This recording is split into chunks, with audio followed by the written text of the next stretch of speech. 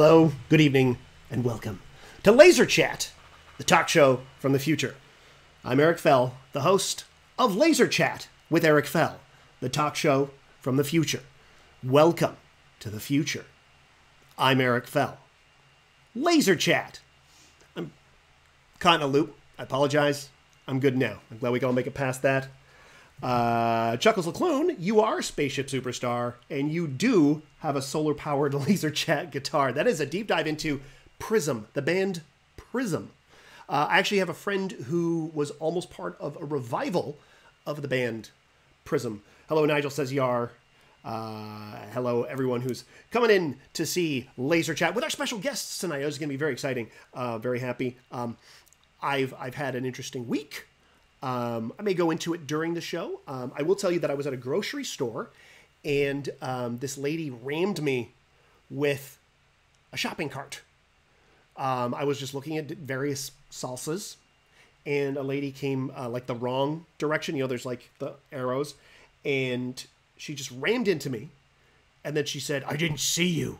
I said, "Oh, okay, well," and I felt really awkward, so I kind of pissed off. I left. I mean, I left, and then about 30 seconds later, I came back, and she was gone, and the only thing that was left was a smashed salsa jar on the ground. So I think she might have turned into a jar of salsa and shattered. So do not cross Eric Fell, or he shall turn you into a jar of salsa. We're in the future. Bees love vanilla too. What we're going to do is we are going to, we're just going to bring on our guests. I'm really excited about our guests. They're really great. So our first guest, I will tell you right now, is an award-winning comic writer, improviser, and of course, known to many of you as Benoit the Anointed from both the Critical Hit Show and the Critical Hit Show Side Venture. But I know why you're all here. You're all here because he played Bert in an episode of 21 Jump Street. It's Ian Boothby. Hi, Ian. Hey, it's me. Hi. How's it going? How's it going? Very good. I had a little scary thing happen to me just before I came here. I was at a little corner bodega, and an old woman knocked into me. And I turned around, and she was gone. And on the floor was just a smashed thing of salsa. Oh, my gosh. And I'm thinking this is, I've heard reports, this might be that famous witch, Baba Salsa. Right, Are you familiar with her? Yeah. So we're cursed now, unfortunately, both of us. Yeah. Hey, but we are blessed, however, because in the chat, there's someone with the username Bees Love Vanilla 2 who's just said that they are Jenny Apps from Toronto. Incredibly funny comedian and excellent person. Hey, Jenny, hello. It's been so nice to. I'm not seeing you, but you're there. I can't even read what you're saying, but I appreciate you being here, and I appreciate you. Yeah. No, she's one of the funniest comedians. Around. Yeah. And we used to all do trivia at the Anza Club. Yeah, that got hot and heavy, eh? That got people took that real serious. Oh, people took that really serious. I remember there was trivia is not trivial to a lot of pub quizzers for sure. Yeah. Oh yeah. I mean, that's where I started hosting trivia, and I have had people. I had a guy ask me to step outside one time, like to fight. To make out? I probably would have said yes. Because you know the alternative was him probably punching me. So yeah.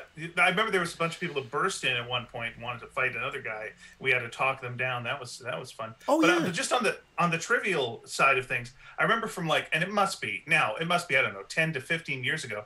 But there was one trivia question, and it was Dylan Reimer was the host, and the answer we answered bowling, and the answer was 5-pin bowling. Yes, 5-pin bowling. Yes, and he didn't give us a point for that, and I've resented it to this day. I remember that. You too, right? Yeah, do you remember that? Yeah. Oh, the outrage!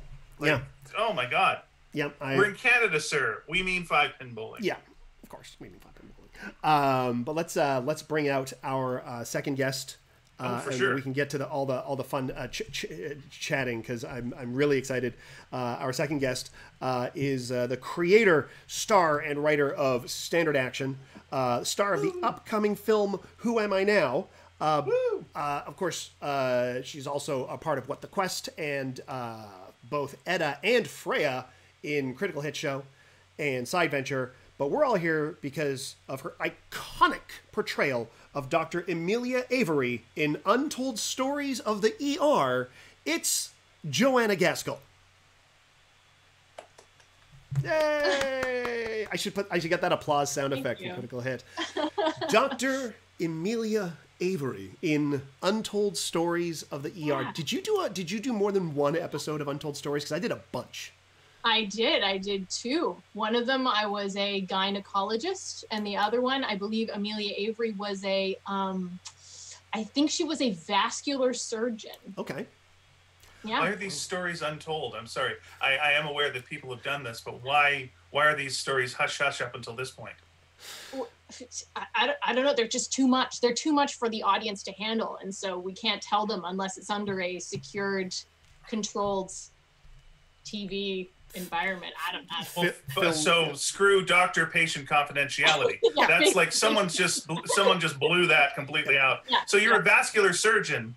What's going on? That's like, listen, we cannot talk about this. But if they ever want to make a TV series about it, okay, that's cool. Yeah, just bring out the money and we'll tell your untold story in small chunks separated by intense music and montage. Yeah. So if I remember correctly, so the premise was they would actually like have the real doctors tell the writers a just wild thing that happened in the ER, and they would dramatize it, but they would fly in. A lot of the time they would fly in the doctor, and the doctor would play themselves. Yeah, one of the scenes that I had as the vascular surgeon was with a doctor who had worked with the real vascular surgeon. And it was like a really big, intense scene. So this guy who wasn't an actor had to sort of do this whole scene with me. He did a really good job. But he knew all the vascular talk. He did. He knew. Did he ever freewheel it, do a little improv, and you had to like up your vascular game? Well, I wouldn't be able to tell either way. That's true. When like that was a very popular thing for actors to do here for a while. When I was starting out, it was two things. There were court shows, fake court shows, and fake relationship counseling shows. Oh my God. So they would hire improvisers and comedians as well as other actors to go and do this, and then they'd have the general plot, but because actors are lazy, they would go off script, usually halfway through, and just like, but you cheated on me with my mom. And then it was like, what the shit? And then it would just go, and that would be in the court case as well. They would just make up, well, I saw him do it. And it's just like, well, you can't just throw in evidence. I guess you can. Yeah. Just making up stuff. Yeah. If it's entertaining. I mean, that sounds fun. Yeah. That sounds really fun. It does sound pretty fun to do. I never did it, but it did sound. I probably would have. But what I liked about it, especially the court shows, were one of the guys who was like the guy at the door who was like, well, the court case is going to be this, and he's an actual lawyer, but he's also a comedian. His name was Andrew Cochran, and he was also a theater sports guy. But like afterwards, he'd have to try and justify the legality of what went on, even though it was all bullshit. And then the judge was just going nuts and going off and like ruling on things wrongly, and he's like, well, ignoring all laws that I know of, the judge went in favor of the dog. Oh my God. I probably would have confessed to being a Dracula. Like I would have just been like, Rebecca, there's something I need to tell you. I'm also a Dracula. Cut to commercial. Yeah. Coming back. As an undead man, I don't know if the laws apply to you. Yeah. I did a few Untold Stories of the ER. Yeah, you were in Untold Stories of the ER as well. Yes. I was in, I think, one episode per season.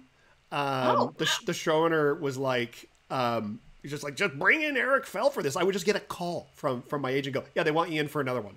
Like, okay. Wasn't there like 14 seasons? Yeah, I don't think I did. I think it was just like for the first like 6. Oh, like I did. And I want to know your specifics, but was there all now? I know that there is this as well, and I have not seen it, but I know there is. But there's also sexy stories of the ER.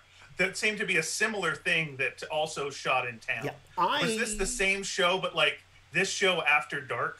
It's something. There were dirty ones in it. Like I auditioned. My initial audition was for a guy who stuck his dank in a Coleman stove while camping and got it stuck. That's good product placement for Coleman. I'll give you that. But I wound up Black and Decker wanted it so much, but they just couldn't match the offer. I wonder what was the audition like? Was it just a lot of grimacing, like a lot of? Yeah, they give you a Coleman stove. You had to bring in your own Coleman stove. Yeah, for hygiene reasons. Yeah. For hygiene reasons. I do remember saying that, like, it was like something about like, so I just got really high and started sticking it in things. Oh man. Why not? Yeah. So what I want did to go back and see who got that role. Yeah, what did you play in your many times? I played one of them. I played a nurse who had to ice down a guy who had taken a bunch of Viagra, and his erection wouldn't go away, and his girlfriend comes in with him, but his wife is his emergency contact, so that's where things get wacky. And meanwhile, I have to like ice down his area, and it was. They gave the actor an actual like strap on, and it was blue. And the Watchmen movie had just come out, so there was a lot of Dr. Manhattan comments. Another time I played a guy. And who watches that? Anyway, go ahead. Another time I played a guy who got a really bad concussion, and I got to puke, and the puke was made from delicious strawberry yogurt and granola. So it was nice. And another time I played like an American Idol judge. Because someone was giving birth at American Idol and they had to ship them down to the ER. But my favorite... Okay, wait a second. Sorry, time out on this one. So this is an untold story of the ER? Yeah, that one... So these are not true stories of the ER then? That one...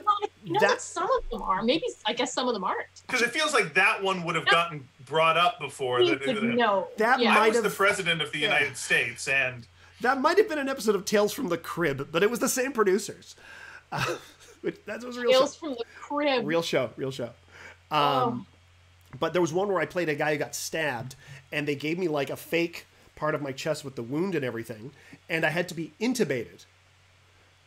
So I had like a tube, but only like going so far, and the I was like strapped down, and they had to move me from like a gurney onto a bed, and of course this is not medical professionals doing this. This is very talented actors, and they all have been trained exactly for this moment. Yeah, and they're probably all a lot smaller than you. Yeah, this was 6'5". This was before the weight loss, so I was 230 something, and so I was like strapped in and intubated. So I had this thing on my face, and I went over, and I started tipping, and like the actual like there were people just off the camera. They're like, "Ah!" And they caught me before I landed face first with this thing. Oh god. Yeah, that was pretty harrowing. But so sorry to interrupt. This means that because of course they're sloppy, there were some injuries on set. Do those injuries then become new untold tales of medical things? Because untold stories of the ER. Yeah. Like because you must sign some waiver. It's like, if something hilarious and violent happens to you, that's ours. We're making an episode about it. Yeah. That's right. Especially if it's sexy. Yeah. Yeah. I mean, we signed that for Critical Hit. Sorry. There were probably. I also feel like there were probably like supernatural things that happened on that set because it was all shot in Riverview. Right. So. Yeah, and they didn't have the areas that you weren't allowed to go down like roped off in any way. So they'd leave us in the green room area, which was basically just like, I don't know, a room in the old hospital. And you'd sort of look one way down the hallway and there was set with all the people. And then you look the other way down the hallway and it was just like extending into shadowy green darkness in that like minty dentist color. Yeah. And there were definitely ghosts down there, like just definitely. Oh, yeah. Do you think that because again, my sister-in-law worked as a PA, and there was one time I think she was there, and they were shooting 3 things at the same time, 3 different sets. So you had to like people were coming in the wrong set, and it's like, no, you're in Supernatural, and this is supposed to be the Flash, and this is the, I just wonder, like, if the ghosts at a certain point just go, fuck. It's too much, right? Like, if it's one family that you're haunting, you can really make it a project and try to get them out. But if just like they just aren't, they're here for the weekend. They're going to shoot a couple. Yeah. What am I going to scare everybody? What am I going to scare? What am I going to do? Yeah, you just walk through set and just push something over every once in a while. It's really all you're going to achieve. Yeah. Well, the X-Files is back. They renewed that. How'd that work? Fine.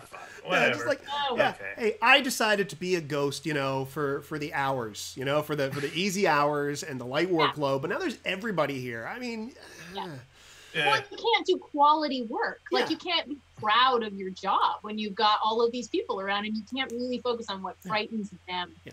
I am an artist with my door slamming. I can't just slam all the doors. Yeah. And there must be like infinite try and find a ghost shows as well that are shooting too, and they must piss them off as well. Yeah, there's all those people with their little cameras going up and they're like ghosty hunters and whatnot. Is there like a supernatural ER show as well? Because it feels like there is. Like supernatural tales of the ER. That does sound like a real thing.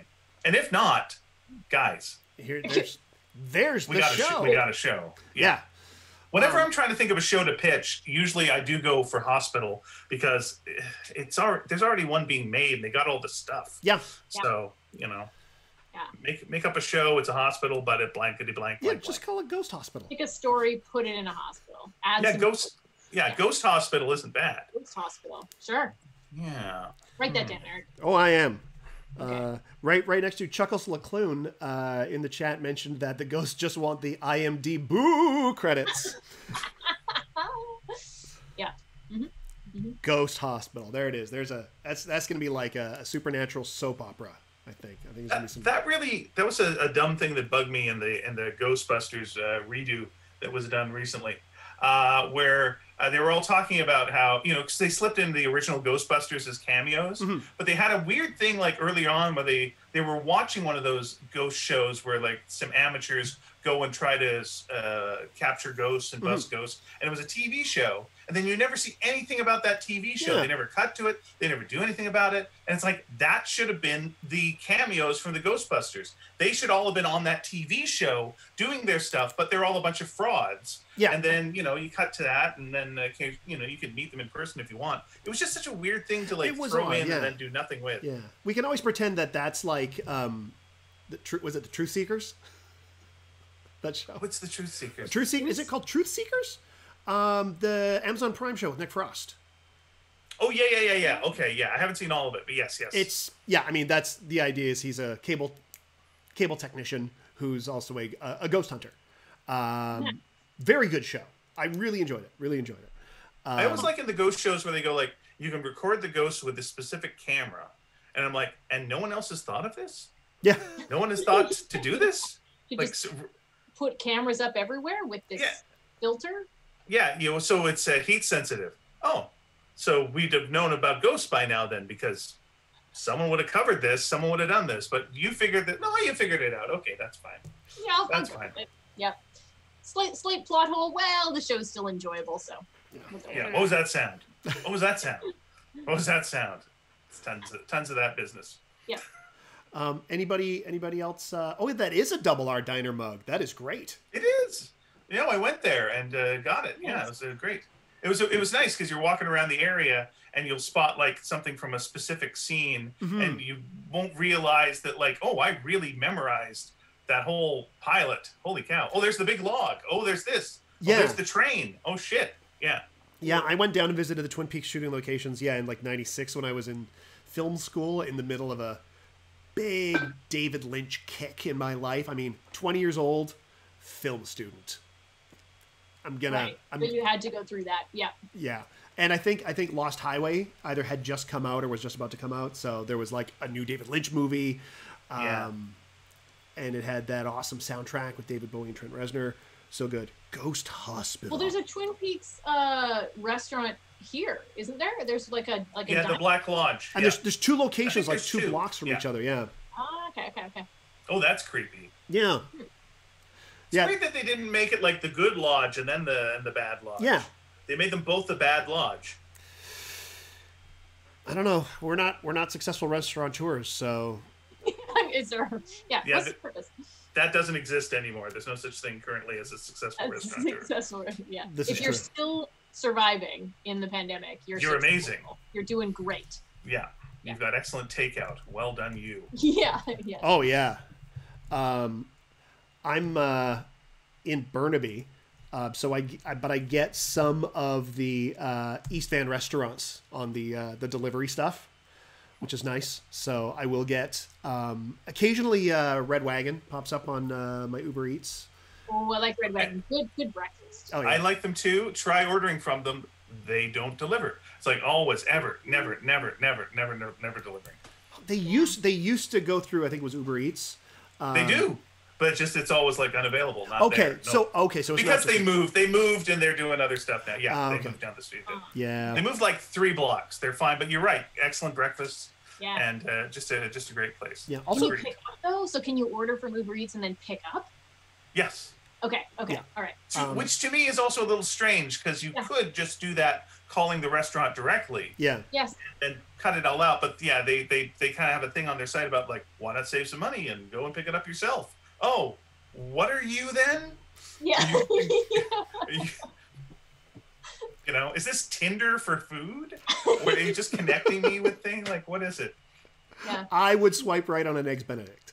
I tell you that. Oh man, they do a nice Eggs Benedict. You're not right. The trucker breakfast. Oh my god. Oh, yeah. Oh, why don't we all go for breakfast? Oh, just go. Let's just order breakfast now. Have them delivered to our places. Because we're in the future. Fuck, we're in the future. We're in the future. Sorry. We're in the future. Oh no, you can swear. I think. Can you swear on this or no? Well, there's okay. When I set up the stream, it says is it 18 plus, and then it says like, oh, I'm not a powerful enough streamer to say that it's 18 plus. So if I can't say it's just like we're not a modern Batman cartoon. Yeah. Hey Batman, take it down a notch. Oh, enough that everything that you does has the swears, Batman. Enough of that. I really did like. I think it was like a week after Disney, you know, when they launched, they announced they're like 100 different projects. You know, they're like, we're doing this. And then I swear to God, there was an article and it's like, Zack Snyder says Batman's going to say fuck. Well. Hasn't he been in a whole bunch of R-rated movies already? I don't know. I mean, he showed Killing Joke was. Yep. Joker was. Yep. He's not technically in Birds of Prey, but Birds of Prey was. Yep. Right? I think so. What about all the Christopher Nolan movies? Weren't they R-rated? No, those were PG. There's a cartoon that's out now that's like kind of Enter the Dragon, but with Batman, and that's also R-rated for no sensible reason. It should not be high. Law and Order SVU shouldn't be, PG, and then Batman is like hard R. Yeah. Right. Oh yeah. Yeah. And by the way, try to watch Law and Order last night. The new, because they're going, we're topical now, so they're all going, what a year that was, and they're wearing masks, but no one knows how to wear masks properly. So they're always taking them off when they get close. Like, get real close to the suspect, like, well, I'll tell you something. Yeah, like, well, now's the last time you should be doing this. I got, because I was wearing a mask, I got ID'd at the liquor store. What?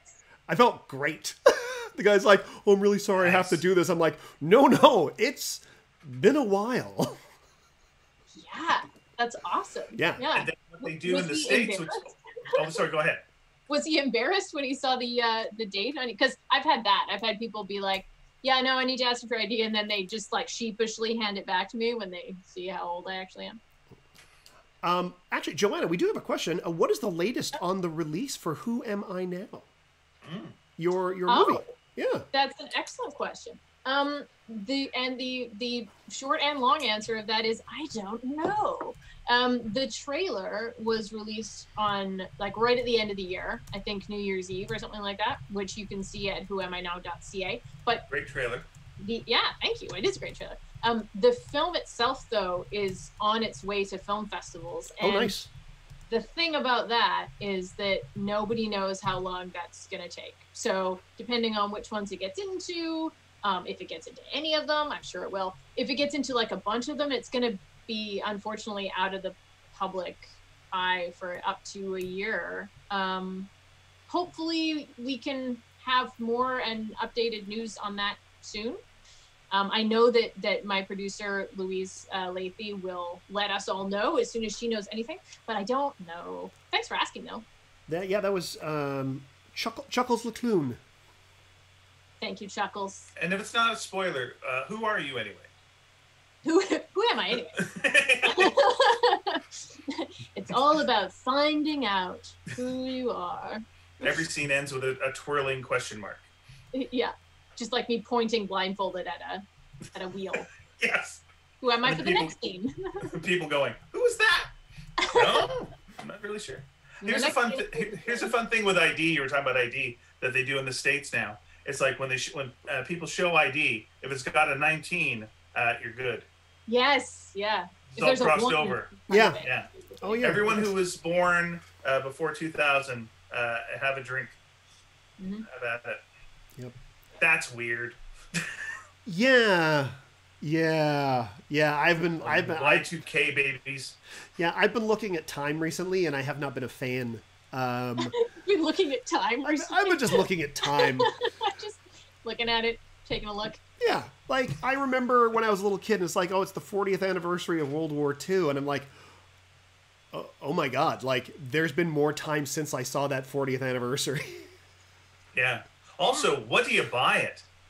It's like, oh, it's good. It's got its 40th anniversary. I should get it something. Yeah, I mean, it's... I don't know. Let's see, like 50 is gold, 25 is silver. No, there's some bad stuff with gold. Oh, God! How about a nice kiss on the street? Just randomly. Just a random... No, wait, no, that's not appropriate anymore. How about we get rid of Nazis? That's a good thing to do. That would be a good anniversary present. Yeah. Yeah. Maybe we're doing that now. Maybe let's hope. Let's make Nazis so lame now that you're just like, ugh. I don't want to be that guy. Yeah. That's. Guys. Yeah. Exactly. Yeah. Oh, someone just mentioned that is the 40th platinum. That would be weird. I always thought platinum would be like higher. Yeah. I'm thinking record sales.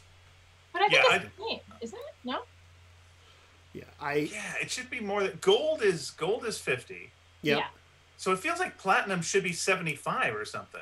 But you're probably right. I apologize. Then what's diamond? Girl's best friend. There's diamond?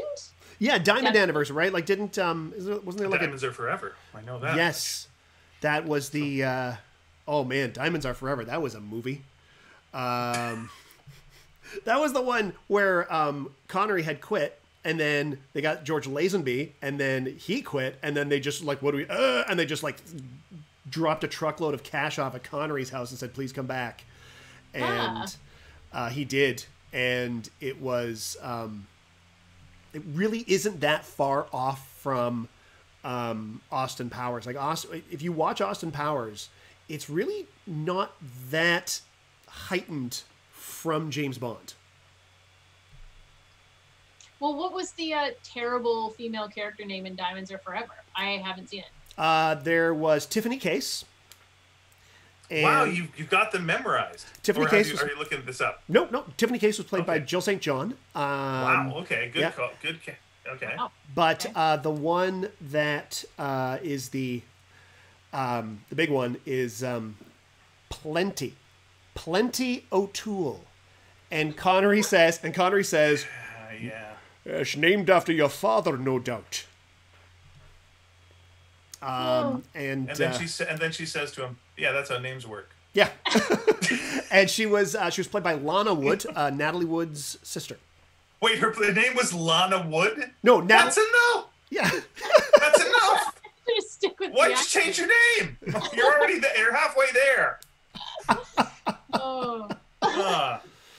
Yeah. Plenty O'Toole. So what's your name? Ivana Mann. Okay, we're gonna change your name to. No, just leave it. Yeah, just keep it there. But I have a weird. I got a lot of James Bond stuff up in here. I have all these wonderful memories of watching the Bond movies with my dad on this like the CBS Sunday Night Movie when I was really little, and I brought that up to him again, and he said, "I said, yeah, Dad, I really loved watching these movies. When I was like 6 years old, just really like I felt really close to my dad, And my dad said, "Oh, I don't remember any of those movies. I think I fell asleep through all of them." I was like, oh God. was like perfect memory. My dad's just like, actually, I slept through it. Sorry, kid. The cat's in the cradle and the silver spoon. Yeah. And you waking up, Daddy don't know when. No, that's still a nice memory as long as you're there. Oh, it is. I had a great time. You're a nice, warm dad. Yeah. So it was just, all the Bond James movies. Bond. Sorry, go ahead. What was that? That's Ghost Rider is next to me. Okay. I was gonna say I wanted to watch some of the Bond movies again, and they're pretty expensive on like to rent digital. Like some of them are like $8. But I found out they're all on HBO, so I just I just pay the $10 and. So I did. I just recently watched Diamonds Are Forever, which is why I remember all this. Okay, so it's like my Pink Panther problem, where I'm just like, I remember liking the Pink Panther. Then you watch Pink Panther and go like, well, not that one, and that wasn't the one either. Oh no, this is just stupid. Yeah. Oh, is this a good one? And it's like I'm the same way with James Bond. I remember. Oh, I remember. Yeah. When's good? When's good again? So what would you say? Like if you're just going to show someone one James Bond movie? Besides, I would say the Daniel Craig one works generally for most people. Yeah. But what other one would you work from like classic Bond? God, I mean. I like old ones. Yeah, but like what? Like because they're very slow. Like watching him play Baccarat for forever. They're isn't necessary. all very long movies, and I would. Crazy for an action movie. Why are they all so long? They're all very. Every long. one of them has an extra hour in it, like in the middle that you're just. Come on. There's no James Bond movie that does not go on at least like 45 minutes too long. Yeah. At least, and usually an hour. Yeah, because there's always got to be the scene where Bond plays. Ian, of course you know this. We did a James Bond. We did a James Bond show, and there's always a scene where James Bond plays some sort of game with the villain. So you got to put that in. And wins. Yeah. Strictly because of dumbass luck. Yeah. And we're fine with that in our movie. Yeah. And just dumb luck. So they never approached the idea he could be a supernatural creature. No, or a magician. Or yes, an illusion. Or like or like you set him up ahead of time with a cue, and you're just like, you'll be able to see the cards, Bond, and this card turns into any other card, Bond. It's just like, bet it all. Blackjack. Why? I don't know. Luck. I've got 4 aces. Why? Yeah. That's not really skill. The only thing you can assume is that he goes on so many missions that and I'm going to swear, fucks up, that you don't see those ones. And they only show you the ones where dumb luck McGillicuddy actually, you're only seeing the winning hands. It's the guy who only shoots the basket, and you only see the one shot where it went in. The rest of them, he's bouncing off his head and killing a cat. It's like Untold Stories of the ER, They just don't show you the really, really boring everyday stuff. They have to show you the one with the guy with his dick in a Coleman stove. Yeah. Which I think was a James Bond, right? That was the man with the dick, the man with the Coleman stove. That was the Lazenby one. That's right. Yeah. What I do think was funny was so Connery finally meets Blofeld in You Only Live Twice, and he's played by Donald Pleasance, and they're talking face to face. Blofeld. Yeah. Okay. And then the next movie, Lazenby meets Blofeld, and Blofeld doesn't recognize him, even though they just met. Played by a different guy. Telly Savalas. What? Really? Kojak. And then in Diamonds Are... Skiing in front of green screen. A lot of green screen. Less convincing green screen than this nonsense I've got. I'm really here. This is not any screen at all. I know you're on the surface of the future moon. So I'm in a gray box. Yeah. And then, you're an Orwellian nightmare. Yes. Help me. And then the third time he meets Blofeld's played by the professor from Rocky Horror. Yeah. Wow. And the final time he meets Blofeld is the weirdest thing because it's a movie, and it starts with James Bond at a grave. I'm not gonna say whose grave, but it's a personal connection. Yeah, nobody spoil that. Right, and it's basically someone who died 15 years ago. Yeah, something like that. Two previous Bonds. Yeah, before. And he looks down and it's just like, oh, and he forgot to kill this guy, and so he just goes and kills the guy. Like gets a helicopter. The guy's in a wheelchair. Scoops the guy up with his helicopter. Just drops there's him. a cat on his lap. Yeah, he jumped. The cat goes, "Oh, screw this." Well, that's good. Yeah. Yeah, it takes off. And then as he's about to kill him, he says something like, because there's an inside joke that is funny to no one. Oh, I will buy you a stainless steel delicatessen. Exactly. Hilarious. What a line to end on. Glorious. And then drops him into like a factory chute, like one of those smokestacks. Yeah. And they don't even call him Blofeld in that because they didn't have the rights to use Blofeld or Spectre by that point. There's this whole mess that ended with a remake of Thunderball in the 80s. And if you're just watching it for the first time, like me, and weren't old enough to see this movie in the past, it looks like James Bond was at a funeral, like for someone who died a long time ago, and then decides to murder a guy in a wheelchair for no reason. No reason. A guy who wants to buy him like a stainless steel delicatessen. Right. What? And then now murdered. And then like the song starts. And it's like, what's this movie? Is that connected to the movie? In no way connected to the movie. At all. Yeah. Not yeah. Huh. It's bizarre. And that was For Your Eyes Only that happens in, I think. Yeah, that's right. And so like it's like For Your Eyes Only. So it's like after you drop this guy who's in a wheelchair down a and he's like smokestack. scooped up with a helicopter in a wheelchair and then dropped down a thing? Yeah. Yeah. Oh my god. Well, I just murdered a guy. For your eyes only. He's the best at murdering the disabled. He's the best. Oh dear, I feel like it's an origin story for the cat who has become a supervillain to avenge his master. Oh, that would be great if the next movie starts with a cat at the same cemetery, but it's a grave for Blofeld, and then the cat gets himself a little helicopter. Little cat helicopter. Helicopter, yes. Oh, that would okay. Now you're cooking with gas. They missed that whole opportunity. Mm-hmm. Oh yeah. I love it. No, that'd be really good. Nah, I don't know about James Bond. But I understand in theory it's good. Yeah, that's the thing. In theory, it's good, and in the moment, like in 1979, I'm sure Moonraker was amazing. By the way, I do love the movie Moonraker. That's the one. Yeah. There was a period of time in the late 70s. In the late 70s, everything legally had to be Star Wars for 22 minutes. So James Bond goes into space and shoots lasers. In that one. Cool. Okay. Is this the one where the pigeon does the double take? That's the one where there's a gondola chase in Venice, and a pigeon does a double take. Yes. Yeah. Is it an actual pigeon? Yeah. We did that one for Gentlemen Hecklers. Oh, nice one. Okay. And I got to do my Roger Moore impersonation. Because nobody does Roger Moore impersonations. So I just did the whole thing like this, which was a lot of fun to do. Aside from Daniel Craig, I like him best. But that's me. I'm the weirdo who likes Roger Moore. Well, you're not alone, because I feel the same way.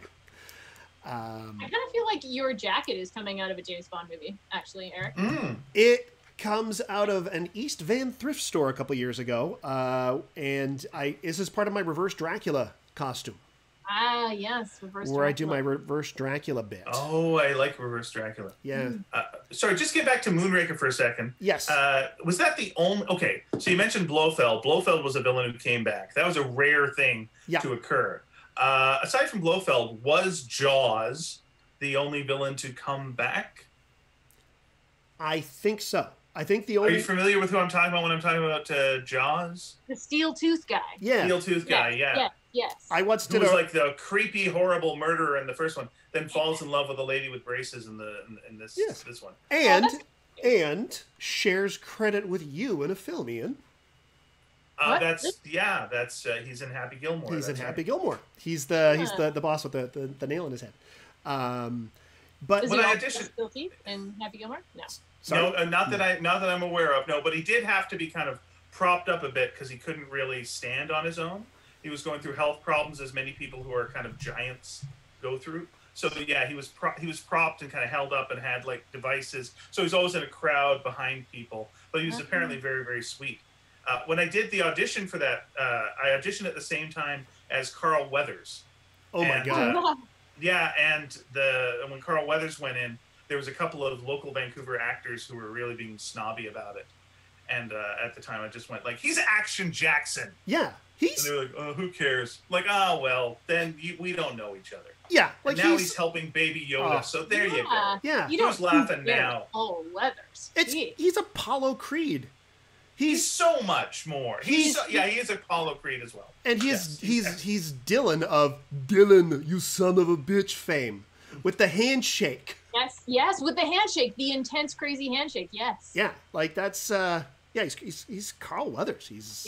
I genuinely think he's right. He former BC Lion, Carl Weathers. Oh, I didn't know that. Yep, he was. He played for the BC Lions for at least one season, like in the 70s. Didn't he also show up in Arrested Development? Didn't he try? Oh yeah, teaching Tobias acting. Yeah, his acting. Act, yeah. Oh yeah, and he was like collecting chicken bones and like you get that and you get some vegetables. You got yourself a soup. You got yourself a stew. Yeah, he was great. Yeah. He directed an episode of Mandalorian too, and it was really good. Yes. It's weird when I meet people who are snobs. Like you just go like, why are you snobs? Don't be snobs. Like you meet people who are like joyful and like really are just thrilled about this whole experience and what you're doing and see like someone who's in like old movies. You're like, oh, it's so great to meet you. And people are like, that guy. I'm like, okay. Yeah. Well, you're that guy and he's that guy, and it's not that guy is why he's that guy, but then you say that guy is why you're not that guy. Yeah. So nah. Yeah. Like You'll never be that guy. I once did a show, and Mickey Dolenz from the Monkees was in the audience, and I went and talked to him after. It was great. It's one of the Monkees, right? Like it's super cool. He was my game show partner on Acting Crazy. Oh, nice.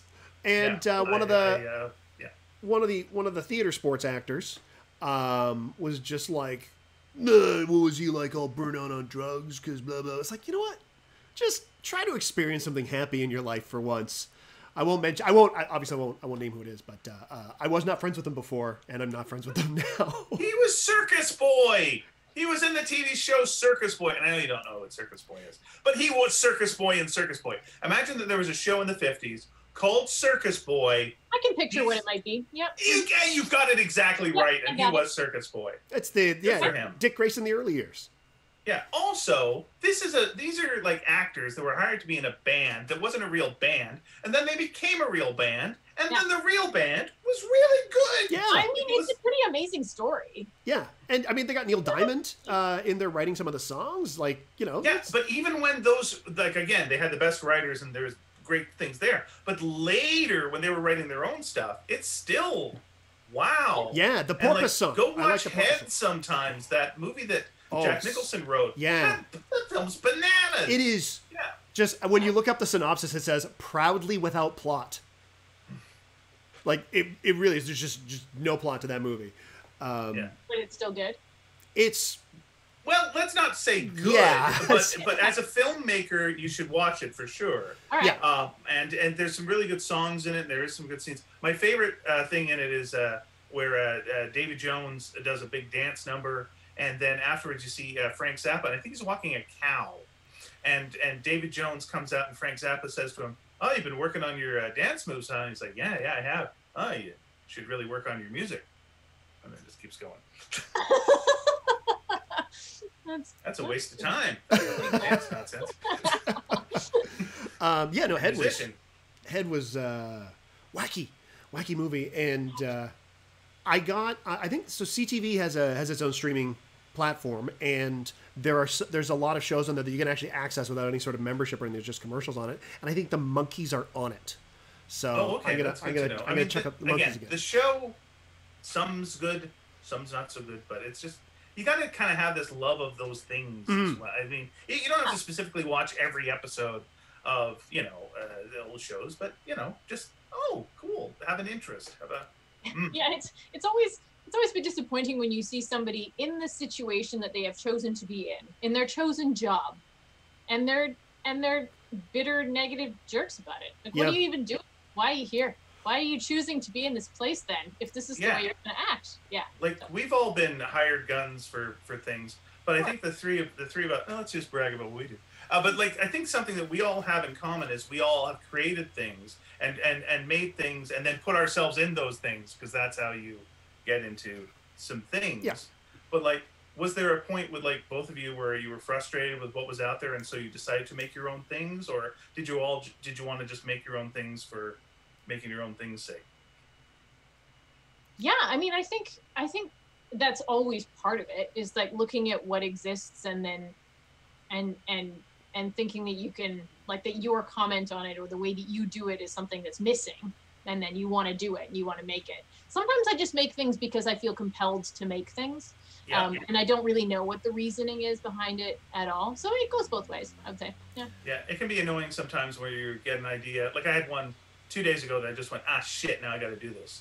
It's like such a piss off. You're just like, I know how much work this is going to be, but I know I can't not do it. Yep. So, but it's still, you know. I mean, Go ahead. I've gotten really good at not doing things. I think that's one of my strengths. You do a lot of things for someone who doesn't not do things, then. Yeah. I can't imagine the amount of things you'd be doing if you were a person who did things. Because you do a lot of things. I'd be really doing nothing tonight except your thing that you made. You called me up and went like, hey, the other thing I was going to do, I'm not going to do that thing, but I'm going to do this other thing that we sometimes do.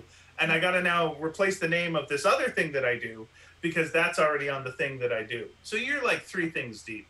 I guess so, but it doesn't. I always feel lazy. Oh, of course you feel lazy. I feel lazy, incredibly lazy. Yeah, my wife feels lazy, and she does infinite things. Oh my god, yeah. My wife feels lazy. Yeah, I guess that's a good thing. I believe that I am defined by my productivity. Yeah, I do feel for people though that like are just, and I don't say just, but like that act, and so it's all just like waiting for the opportunities and auditioning and hoping for the good stuff to come, and not, you know, going like, well, my friend can do this and my other friend can do this. Let's do a thing while we're waiting for those things. Yeah, let's spend all of the money that I saved up in my dumb side job to make a thing. Just for the hell of making a thing. Yeah. And it's not going to make any money back because they never do. We're just going to do it. Make a thing. Yeah. Sometimes I wish I wasn't that person, but I am that person. Just make a thing. I'm still paying for doing a show in England. And I'm glad I did, but it was like, holy moly, yeah. It was like, well, what are you going to do, not do a show in England? Yeah, of course you're not. What did you do in England? We did, with my group, Canadian Content, we rented a theater in Leicester Square, like there's a big theater in Leicester Square, and then there's a basement, small theater, and we took our show there for a month. And we performed amazing. There. Yeah. And the problem occurred when some people were like, oh, how are we going to make money off this? Well, we're not. We're not going to make money off this. You go your first time to get seen. And then, you know, we were getting really nice reviews and the houses were building and it was all really nice. But there was a thing about like, oh, we got to make money. Like, no, we don't have to make money now. I understand that you want to and I get why. But no, you eat it the first time. This is like your fringe show that you do. And you eat it. And then you build and you build and you build and you build. So there's that. But, you know, it was very, very fun to do. And I do not regret it. But, boy. Oof. Yeah, I bet. If you were in Leicester Square, God, I bet you racked up a bill for sure. Yeah, it was. Yes, actually, it was fair. Because here's the thing: the theater itself, you know, that's a pricey one. But the basement was only like 30 seats. Oh, so you know, it was a black box, small little thing. And what we were thinking was, because London has actually a comedy and theater scene. Like, there's 90 comedy shows. There's literally like 90 plus comedy shows. Or there was in London every month. People know to go see comedy. It's something that people do. Whereas you do in Vancouver, you've got to like go, okay, here's what comedy is. Let me explain. Let me explain what we do. And that's the thing I always find when we do improv shows. It's like, okay, so, and they don't have to do that with opera. You don't have to go out and go like, okay, so people are going to be singing.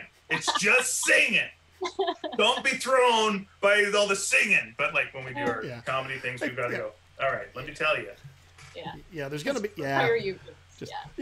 So here at this theater, you're going to see images projected on the screen. Now, they're not actually on the screen, Don't be upset. Sometimes dinosaurs won't come out. Yeah. Sometimes people will appear very large. That's only because the camera was closer to them at the time. This is the late 1800s. The train will not run you over. The guy with the gun will not shoot you. He is not a giant. Yeah. Still, Vancouver in comedy, we still have to go out and go, please don't talk while the comedian's on stage. Yeah. Please. Here's some basics. I think there's like an activation code for me I found.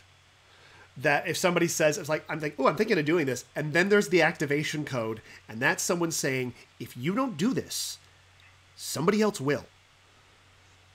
And then that'll just make me upset. It's like, I could have been doing that. But that is like a thing of like, oh shit, I gotta do a talk show. Yeah, so that's I think that's my big thing. It's like, oh, I want to do this, and then someone's like, yeah, but if you don't. It's funny. I always remember this thing that Ian, you told me once while we were sitting in the tiny green room backstage at the Rio Theater before a Critical Hit show, I believe. Brushing off glitter from the burlesquers. Trying to get it off, and it never comes off. You said to me, because I think I said something like, oh, yeah, but that's been done. And you're like, every idea has been done, but it hasn't been done by you. And I was like, okay. 100%, yeah. Yeah. Like we did a James Bond show, but so what? So Austin Powers also was a James Bond show. It's your angle that you're going to do, and no one could do the same stuff that you do for sure. Yeah. I mean, we've got, my wife and I have a TV show that's floating around right now that's being pitched, and we're just like, oh, someone else is going to do this idea. But even if they do, screw it. We'll do something with it. But, you have that feeling of like, ugh. But yeah, there is no super duper original ideas. Yeah, that's which is quite comforting actually, because every and the idea isn't the thing. The idea is not what's going to make you fall in love with something. Think of whatever you love as a TV or movie thing or play, and it's like it wasn't the idea that you love. People don't like the Critical Hit show because of the die rolls. Of me. People like Critical Hit shows because of the performers and the characters. And people will sometimes ask, hey, are you going to do a comedy show based on this role-playing game? I was like, no, I don't want to. I've got that, and I'll do comedy shows with the same people based on other things, but not another like role-playing game thing. Like it's like other people will do. Sorry, go ahead. I was going to say it's like falling in love with a book for the font alone. Yeah.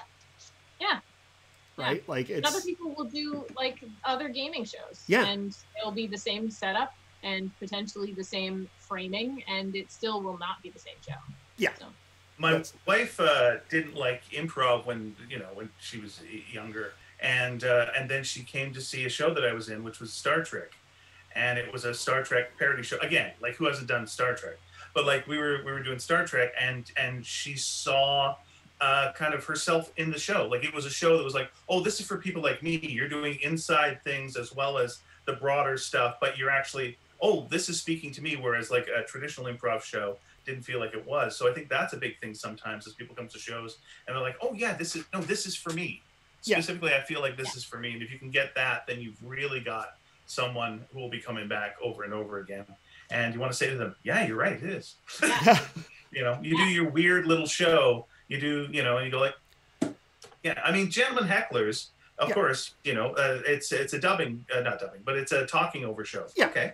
So people have been doing that since the 60s. That's fine. Oh, yeah. But you've got your own style and your own people, and what you specifically talk about is going to be different than the other ones. Yeah. Oh, yeah. And I love the fact that when somebody comes to the show and is like, this is for me. This one's for me. That also means that there's going to be people in the audience who are like, well, this isn't for me at all. And that's kind of great, because sometimes you hear those voices a lot louder. Like those people who are like, this sucks. I hate this. Get off this stage. And you hear those voices a lot louder. But if you're hearing those, that probably means there's those other people too who are like, no, this is what I want. This is what I'm here for. Yeah. Yeah. People make the mistake. Okay, we're getting into philosophy here. People make the mistake going, I got to make something that's for everybody. And it's like, no. Yeah. You make something very specific, very, very specific. It's like, well, there's going to be people who won't like that. But the people who do like it are going to really, really like it. And those are the people and that's the audience that's going to build on that. And yeah, like you say, we're doing Critical Hit. What are we, like year 9 or something like that? February 8. February will be our 9th anniversary. Yeah, that's, what? What are you talking about? In this economy? It's insane. That's amazing to me. And I don't know how to do Dungeons and Dragons. Yeah, it's. I still don't. You don't need to. I mean, you don't like. I teach people how to play, and it takes 30 seconds. Yeah. Yeah, I've heard that before, and then I'm making up a character for like 2 hours, and then my elf is fucking killed in 45 minutes. That was my experience. Go inside. You're dead. What? 2 hours? I spent creating this guy. Can I bring him back? No. What? Dead forever. Well, that's like what Sean did, right? Where like one dwarf died, and then just the next one came on with a slightly different name. Yeah, that's what he just brought his brother. His brother showed up the next episode with a slightly different name. Yeah, I just try to make stuff that like I want to see or stuff that I like, and I just hope people are coming along for the ride. And so far, they have, which is great. Yeah. Very. Here's the thing that I found too is like people with improv, people worry sometimes. It's like, oh, this thing I'm doing isn't funny, or they worry about the silences or whatever. It's like people will remember the stuff they love and they'll remember the stuff they hate, and everything in the middle, out of their memory completely. Yeah, they'll remember the real stinkeroos and they'll remember the really great stuff, and that's it, because you haven't got room in your brain for that. Remember that mediocre scene? No, gone. So don't worry about it. Yeah. Strong beginning, strong finish. Middle, who cares? It's fine. Yeah, or there's just one weird thing in the middle of it that like got a big laugh. And it's like, that's all they'll remember, but they'll remember that. Yeah. And then you're fine. So, do your weird, crazy bullshit. Just do it. Yeah. Oh, and stuff like this online platform now is like, I couldn't do this in a bar. I mean, if this wasn't going on and I pitched this, they'd be like, I don't know, Eric. I don't know. Will it bring people in? This doesn't matter, because we're here online. We can. I find I can make stuff here that I probably couldn't out there. Out there. Where it's scary. It always felt to me every time I came up with anything, I would end up at the UBC endowment lands in the woods. Didn't matter if it was for CBC or the smallest thing or the biggest thing. They're just like, yeah, off you go to the woods. That's where you're going. You're gonna get covered in mud, Jack. Yeah. Any experience with shooting stuff out in the woods like that, Joanna? Holy shit! Oh, I spent years, I feel like, lying in the mud in various different weather with people who were different and the same, and lots of wood, lots of woods. Yeah. Yeah, I wound up in a couple of episodes of Standard Action, 1 or 2, and I think one of them was out in the woods. And not surprised. Yeah. And then one of them was that you made a music video for us. Yes. So, this was amazing. So Joanna used to have this garage that was converted into a tavern. Yeah. Like, it was amazing, and it was like a just legit tavern.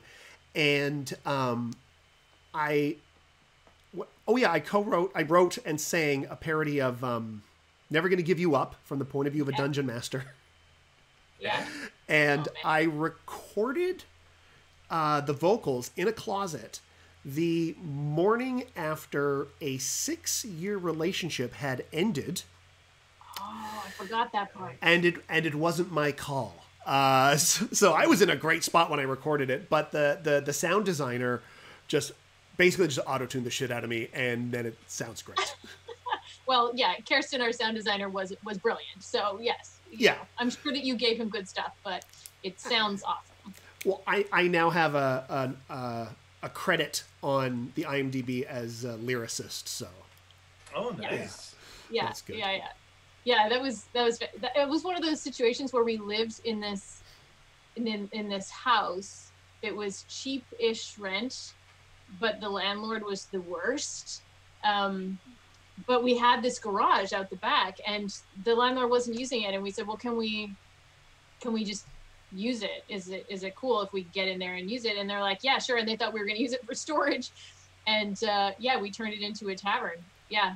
Edwin Perez and Carla Miller and Rob Hunt and I turned it into a tavern. It was awesome. Yeah, you filmed fantastic. A lot of stuff in there. I filmed a couple of whiskey tasting videos there, and a talk show, and a talk show. And then there was you did a web series called Starlit Citadel, where you and Kaya would review games, and we played a game, and I was in character as a wizard, so I did this guy's voice for the wizard. I've got my puppets right here.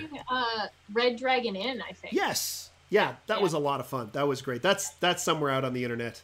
Yes, it is. On YouTube. On the Starlit Citadel. What am I? It's somewhere. It's on the Starlit Citadel's YouTube channel. The Starlit Citadel reviews YouTube again. Yeah.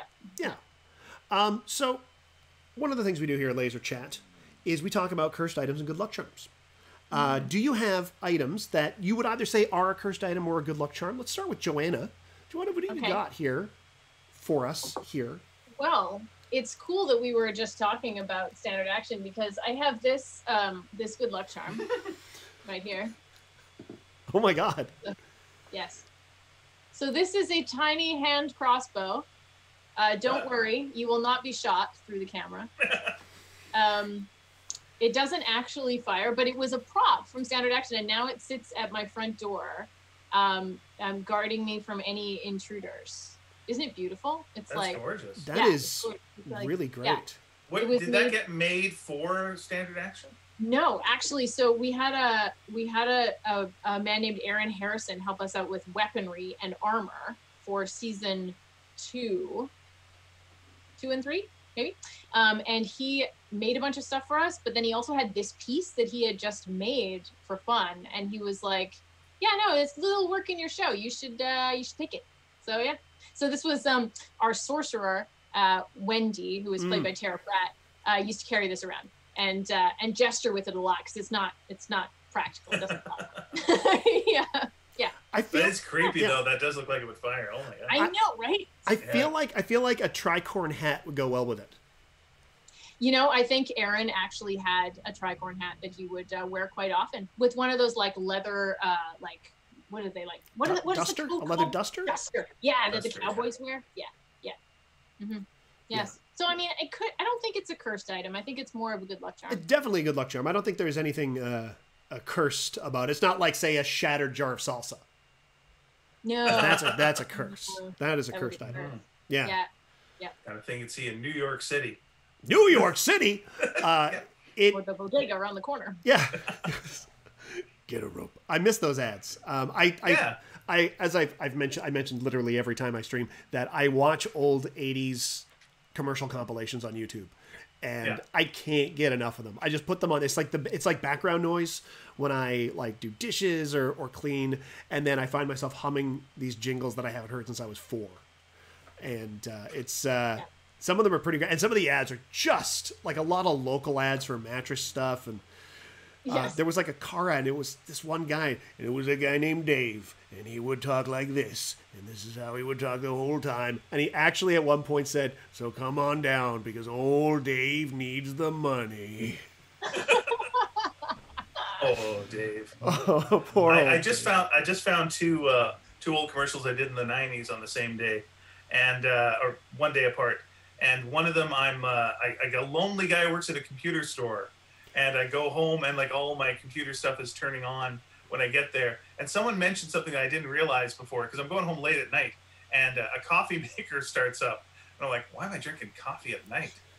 And also, you look at it, and it just looks like a Black Mirror episode is about to start, and my house is going to talk to me, and it's just like I'm clearly lonely, and something horrible has gone on. But it was fun to see. I thought you were like a detective. I think I remember this commercial. Sure. I always thought you were like a private detective, and that's why. Okay, yeah, sure. And I'm undercover at the computer store? Yeah. Or am I just talking to people at the computer store at the beginning?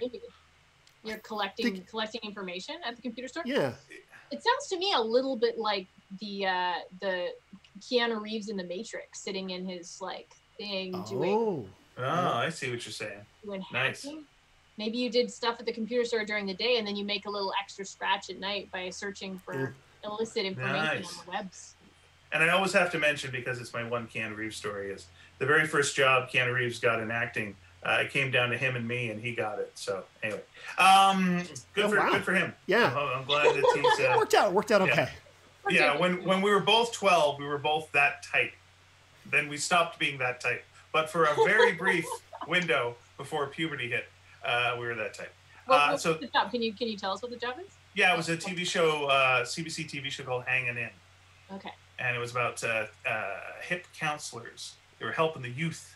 And so we were troubled youth. Oh, okay. They were both auditioning for the thing. Yeah. And you can see that clip is on YouTube. You see his first thing. And then he went from there to doing a TV show called Going Great. That was a show that I knew a lot of people ended up on, which was about young people and what they're doing. And he would like interview usually young women and be like, so you like horses, huh? Okay. And then we go horse riding with them and whatnot. It's worth seeing. It's also very, very odd. But yeah, I had that one commercial, and there's another commercial. And again, it's the 90s because you can tell because it's like what men really want is the thing for it. And it's we're walking through the mall with our wives or whatever. And then we get sucked off the ground and fly into a window. And then we're looking at electronic stuff because we really like electronic stuff so much that we will fly away from our wives, those harpies, and be stuck to the window and enjoying Did you get to do like things. wire work? Yes, and here's what I learned. Oh my gosh. So first of all, there was this is where I quit my agent.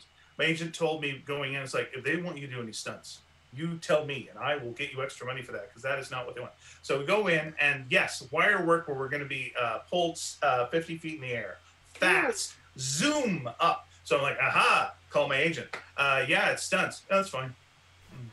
Actually, do you want to talk to him about it? No, that's good. Just do it. Okay. Wow. So you're a bad agent. So the guy who's going on before me is like a older than me, and they're asking, do you want the padding, more padding?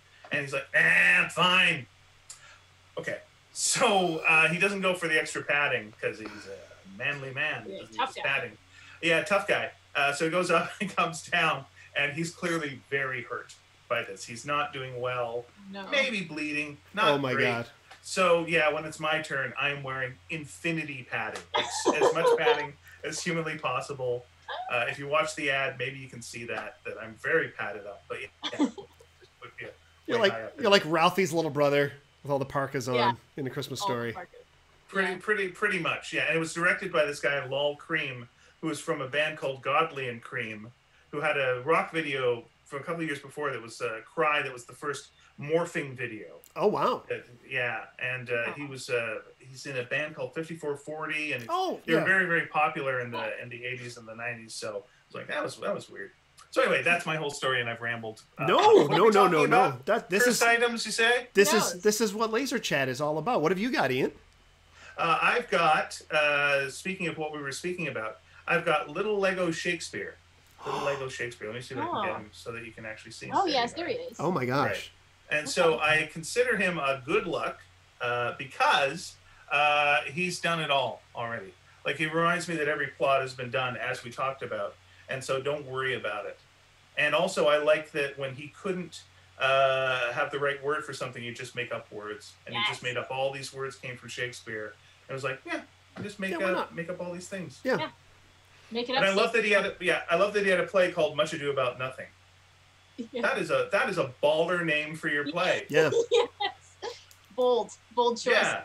All these other ones were just like about a tempest and it's all exciting, and then it's just like not much. Yeah. What big to do, not a big deal. Whatever. What happened? Don't. A lot of stuff about nothing. Yeah. I don't give what happens in your play? Read the title. Yeah, nothing. Nothing. I don't know. It's 3 hours. It's 3 hours. Yeah, it'll be infinity time. Enjoy. Yeah. Oh man. I like your little Shakespeare. I have Legos of most of the Critical Hit Show cast. Because there was an episode we did where you had to climb a colossus, like a giant statue, and so I had little Lego figures made of everyone, and I think within 5 minutes of giving Alan Morrison the Lego Spitzlubin, he lost the hair. I think it was like 5 minutes. I think I like handed it to everybody, and I left the green room, and I came back.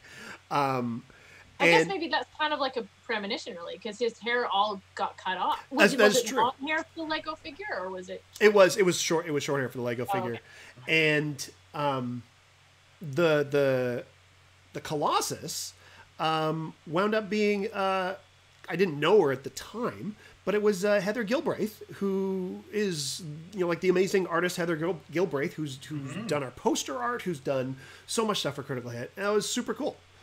But yeah, I do have Lego Us's somewhere. I think it was before Ellen joined, so it's the five of us, or it's the six of us. Yeah, I've got a couple of different action figures that I've made up of casts that I've needed casts. So I'll like go to. I also collect a lot of weird little action figures. So often when I need one, I'll try to find one that looks like you or looks like you, and then gather them together and get them up for whatever scene that we need. Dress them up. Yeah, I was looking up like custom Mego figure bits and bobs, and you can just buy like parts now and outfits and just like get them to look however you want. I was this close to buying a Mego Eric with a little plaid shirt. You've been laser scanned though, haven't you? You've got an actual thing of your face.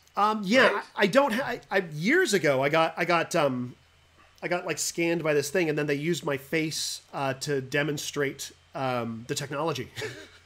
Yeah, and they put my head on a Mego. You got max headroom. Yeah. Yeah.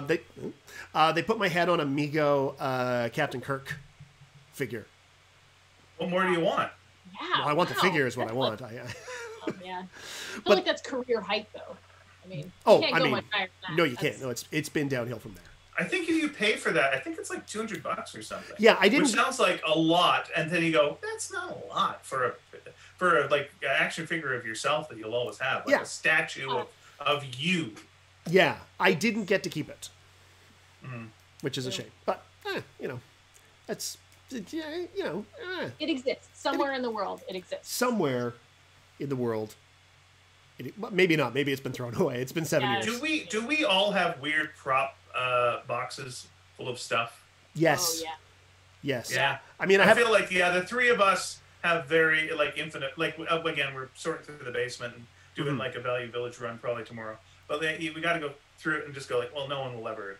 I can't give this away. It's nuts. Yeah. I've merged two things and made this laser gun, and they like there's no home for this but here. Well, there's the giant bin still in the basement of the Rio, I think.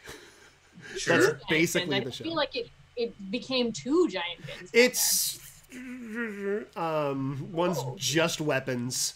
I mean, I've got like over here, I've got like stuff that I can reach for like Critical Hit. Like I always have the Cosmic Chub nearby, and I've also got Spitz's brother, Fritz Lubin here. Oh, nice. Fritz. So yeah, there's just in a little dragon, and I've got weird boxes full of. Yeah, I always have a Batman mask. Should it come down to it. I've got one of those too. I've got one of those. Of course you do. Just right over there. Why wouldn't you? Yeah. I've got props from that British show still here. There, I got that. I got like a hockey helmet there that looks like the Green Power Ranger. Now that I look at it that way, I use it for that. Yeah. I still have Becky, who was Eric, your character's the kobold I broke up with. Kobold lover. Yeah. Yeah. Mm-hmm. Yeah, I remember Becky. That was a great little puppet. Yeah. Oh yeah. It's one of those things where it's like I can't do anything with this. I'm not gonna it's a puppet. It's not something you can take to a secondhand store or whatever. Nobody wants it. So she just lives with me. Yeah. Go ahead. I'm one of those people who definitely doesn't keep everything, so I probably don't have as many props as I used to, just because I don't have enough space and I move quite often. But yeah, there are boxes for sure. Yeah. Yeah, we were setting up the basement. We actually we rented a house, and then it was like we couldn't afford the basement. Then we went, we can afford the basement if we make it a place where we shoot stuff. Okay, that's fine. So we're renting the basement, and we set it up with a green screen. We're ready to do things and get all our costumes and props. And then almost immediately, the plague hits. And it's like, well, can't have anyone over. So it's in this weird half state right now where there are sewing machines there that were being used to make masks for people and stuff like that. I've still got stuff there where I do the Sneaky Dragon podcast and what have you, and I do some writing down there. But yeah, it's in this real just half state of like ready to do something. It's just about ready. Ready? No, not yet. Yeah, well, I went there. Yeah. Sorry, go ahead, Eric. I was just gonna say, like, yeah, shortly before all this happened, you gave me a tour of your place, and yeah, the basement is, yeah, you're like, oh yeah, I'm gonna set up the green screen. Then there's like a bar area that you were gonna shoot. You could do live shows here if you wanted to. Should have come down to it. When the plague goes away, give me a tour as well. Yes, for sure. Okay. No, this is the thing. It's like I know I'm going to be making stuff with you guys for years and years and years. So, and you're also both kind of heroes of mine for the stuff that you do. So, I find it very encouraging. And there's people that you get an energy from that you're just like, okay. And there's people that you get an energy from that you're like, okay. But you guys are very much the energy that you can tap into and go. Well, the feeling is mutual. Yeah, definitely. Likewise. Thank you. We're all great. Let's admit that much. Yeah, we're some of the greatest people ever been. Yeah. Yeah. Yeah, that's why those others didn't stick around the several billion years of Earth. That's why we're here now. We're the best. Yeah. Hey, dinosaurs, you quitters. Yeah. Why don't you just become birds, you cowards? Yeah. You know what we do to you now? We eat you. We eat you, rotisserie style. Mm-hmm. I do have some gigantic birds down the street that I'm terrified of. So. Oh. Yeah. Okay. Actually, there's an eagle's nest on the other side too that I do not want to mess with, and then there's some herons down the street that honestly are just freaking dinosaurs, and occasionally they'll be on a garage and you'll just be like, what's this? What's this pterodactyl? Oh, and they have such long beaks, and you're like, oh, you could stab me in the face with that, and my brain would be done. I would have no brain left. Yeah, there's nothing we can do. I see like 5 raccoons and I'm just like, well, I can't fight that. Yeah. Yeah. They're gonna just all Yeah, and they all have opposable thumbs, and I only have one set, and they have 5 among them. So yeah. And they each have a different strain of rabies, so that's its own thing. So many shots you'll have to get for that. Oh, so many shots. Yeah. I knew 2 people who got rabies the year before last. 2. Yeah, one with the bat, right? Yeah, both were bats. What? Both were bats. Both were bat situations. Yeah. Oh my God. Yeah. Hey guys, watch out for rabies. If you ever get scratched by a bat or bitten by a bat, then go check with the doctor. And it's one of those things where you go to the emergency and you're like, this is going to take forever. And they go, what'd you do? Oh, we got bitten by a bat. Oh, come right in. And whenever you get I've had a couple of times the come right in, and I'm like, oh, that's not good. Yeah. You get the come right in, and they don't mess around with that because rabies, 100% fatal. Oh my God. 100%. So take care of that. Yeah. Stop it. Stop the rabies. Yeah, you're not going to walk off the rabies. You're not going to take some zinc and then deal with the rabies. Some zinc. I hear vitamin D is good for it. Yeah, it's really good. A little vitamin D, a little zinc. That's all you need. You know, it's actually healthy for you to get rabies once in a while. Yeah, well, grapeseed extract. Let's get that. Yeah, you get the herd immunity for the rabies. Just flushes it out. Yeah, and that's how The Walking Dead happened. Everyone was going for the herd immunity for the rabies. Well, we give like my cat got a rabies vaccine. Do people not get rabies vaccines? Is we just not exposed to it enough to get a vaccine? I feel like 100% mortality, we should get them. That's a good question. That's an excellent question. I don't believe I've been vaccinated for rabies. I don't think humans are. Yeah. Yeah, I don't think that's in You know what? When we eventually get the COVID thing, I'm going to ask about that and just go, hey, while you're here. Yeah. You got the rabies? A rabies chaser? Give me that. Rabies chaser. Just give me one of the ones that you usually give to like a Great Dane. So yeah. It's just, weight equivalent. Yeah. Yeah. What's that's not, yeah, that's right. Just give me that. I don't know probably it won't work at all. I think, let's ask this of the, look, I can't see them, but hey, people that are watching this, do you get a rabies vaccine? Like, how's that go? Like, you can't get vaccinated. Or maybe you can get vaccinated for rabies, but like in dogs. Yeah. My cat has it. Yeah. Why's my cat getting all these perks? Yeah. All stuck up. It's meowing at the door right now. asking, where's my rabies shot? Meow. Wants to go out and come in close contact with a bat so that she can try out a rabies vaccine. That's right. Don't go eating bats. I think that led to some other bad stuff recently. So I feel like bats generally. Yeah, no. Like, I know bats are great, but every time you mention them, it's in this horrific story that's getting us all killed. So Yeah. it's just like, you know, again, I'm pro bat. Generally, it's good. They eat mosquitoes. I appreciate it. Yeah. Oh, And yeah. They're pretty cool. They're like flying now. They're amazing. Yeah. Except they'll kill you. Yeah. They give you the littlest stick. And it's like, well, yeah. Occasionally they'll make a Batman. They'll fly in a window. A guy will go, I'll dress like a bat, and there you go. And it makes an R-rated movie and goes, fuck. It says fuck. Way Yeah. too grim dark. It's all bad. Yeah. Yeah. That's what's gonna. Oh, by the way, you know what you're saying? Zack Snyder says Batman's gonna say fuck. Mhm. I don't think so. I think what's gonna happen is you're gonna have the origin scene, and it's gonna be Bruce Wayne who's sitting in, you know, the big room going, what do I do? And then the bat flies in, and then he goes, fuck. Oh, bat. That'll be the one time he swears. Yeah. I And mean, it wasn't written in the script. Robert Pattinson just doesn't give a shit about what the director. Oh, that's a different one. Yeah, Robert Pattinson as well. I'll go So for he's either of just them. like, I'm gonna swear in this scene, and the director's like, maybe don't swear in that. He's like, I'm just gonna do what I want. I'm Robert Pattinson. yeah. That's what he did for The Lighthouse. I'm Robert Pattinson. I do what I want. Do what I want, and it's gonna be amazing because I'm Robert Pattinson. Yeah, he's pretty great. He's pretty rad. I was excited to hear that. Like when they announced him as Batman, I was like, oh yeah, yeah, I know, right?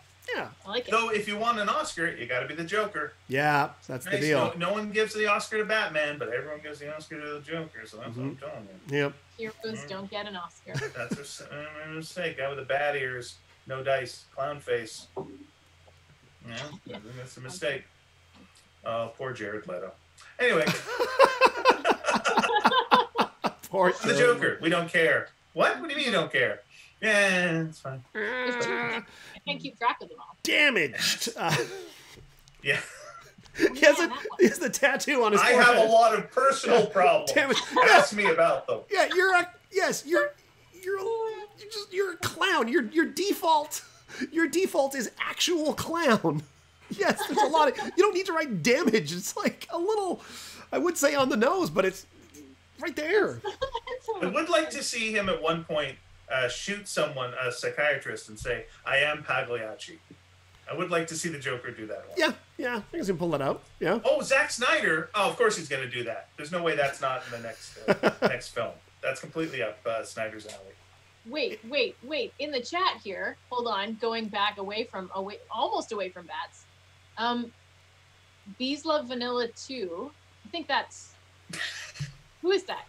That's Jenny. That's yeah. She says that that tetanus is human rabies. Oh, okay. Like All tetanus is like anthropomorphic mammalian rabies. Okay, so when we're getting a tetanus shot, we're getting a So when you're shot. getting a for human tetanus rabies. vaccine, you're getting a vaccine against Well, there you go. rabies. Okay. And Layla mentions there's a rabies vaccine for humans. It's just a lot, usually just wildlife rescue folks, and vets get it. Oh, okay. All right, cool. This is good information. Yeah. You know, this isn't us just bragging about our dumb commercials we've done. This is good life-saving information we're giving out now. Good Absolutely. for This is good trivia to know. And speaking of trivia, we need to find out which of you is going to be crowned president of the internet. Last show, it was Raylan Carson beat out Casey Novak to be president of the internet. The week before that, it was Dylan Reimer and Carla Ma as a tie. Let me ask you this. Can the president of the internet get impeached? And for what?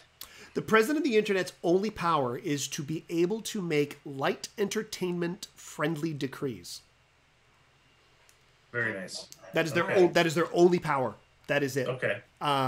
So they can Light change. entertainment friendly. Okay. Yeah, like, you know, what would you change about the internet? You know, more short stories about mangoes. Just as an example. That was mine. I know. I wanted to make sure that I took yours, Joanna. So we're going to ask 3 questions here. A couple of them are multiple Tales choice. of chutney. Okay. I'll write that down. Write that down. Tales of chutney. Now I want some chutney. I'm gonna probably have some chutney after this. Oh, chutney. Yeah. Little chutney, little yogurt on toast, little chutney. Be nice. That'd be very good. Yeah. I got a jar of that really good stuff that you can get. That you only get in the UK. That's like caramelized onion chutney, and it's like the special one from Waitrose. Oh, Okay. okay. Yeah, that everybody and over there they have chutney and cheese sandwiches, which is just this oh, delicious. Yeah, and then cheese. And I have a jar of that stuff that that I got from a friend in England. It's very, very good. I thought for a second you said Westeros. And I'm like, I don't think that's a real place. I think she's making this up. You can taste the King's Landing in every spoonful. Oh, my skin's turning very hard for some reason. Scaly. Oh, that's no good. Nope. So yeah, I've got 3 trivia questions for you. 2 of them are multiple choice, and one isn't. So the first one is Barbara Eden. The answer is Barbara Eden. Well, who played Jeannie Sorry, on? Oh my God. Okay. I was thinking Harper Valley PTA, but okay, go ahead. Okay. So what we don't just do we jump in? No, we think of our answer. What I'm going to do? I'm going to ask you the question. You're going to answer it. I'm going to write down your answer, and I'm going to do that for all 3 questions. So, and then at the end, I'll reveal the 3 questions, the 3 answers. Okay, so we don't jump in. You ask, you, and then you. And then well, yeah. So for the first question, yes, the first known use of the term OMG for "Oh my God" was in what year? Here are your options. Okay. Is it A, 1917? Okay. B, 1969. Okay. C. I like that year. It's a good year. Nice. C, 1982. Okay. Or D, 1998.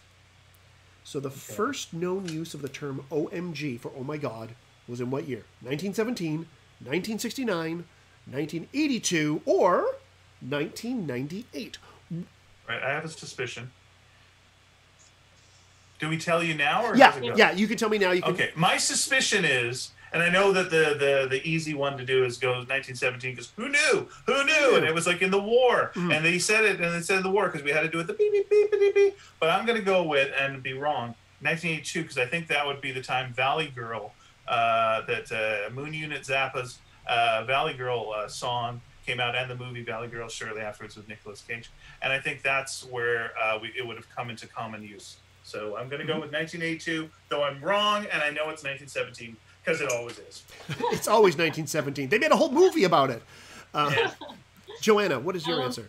Well, see, when I was listening to those dates, my first instinct was to go with 1982 because I thought, well, that makes sense, and I feel like, but whenever I do that, whenever I go with the one that I think it is, it's always the one that's one earlier. So I bet it could have happened in the 60s. I'm going to go with that 1960s date. What was that? 1969. 69. Nice. It feels like we're Wally Shawning him, and just like, but you know that we know that it's always the early one, so you could clearly not go with that. But then man is mortal, so you could clearly not go with 69 because it's such an obvious sexual double. It happened all of those years. Fortunately, I have developed an immunity to. I have turned 69 upside down, and now it's still 69. Oh, so I have to go with that one. Inconceivable. Clearly, go with that. All right. All right. Question number 2 is multiple choice. Once again, which one of these is not the name of a 1987 Transformers toy released by Hasbro? Goddamn, we're doing this again. Okay, all right, let's go. 3 of these are Transformers, 1 of them is not. I had so many. This is in my wheelhouse. Bugs me so much that I don't get this. Yeah. Okay. So here we go. Here are your options. Is it A, Blowpipe? Okay. Sorry, say that one again. Blowpipe. Yeah, the James Bond villain. Yeah. Okay, all right. So Blowpipe, named after your father. Okay. B, Head Shaft. Okay. Head Shaft. Okay. C, Night Stick. Okay. Night Stick. Okay.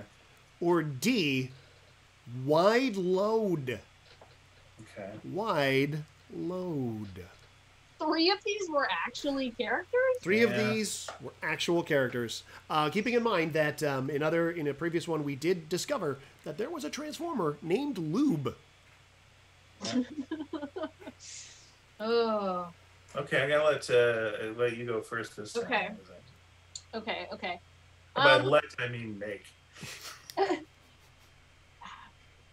I feel like wide load could definitely be. I think wide load is legit. Yeah. Nightstick.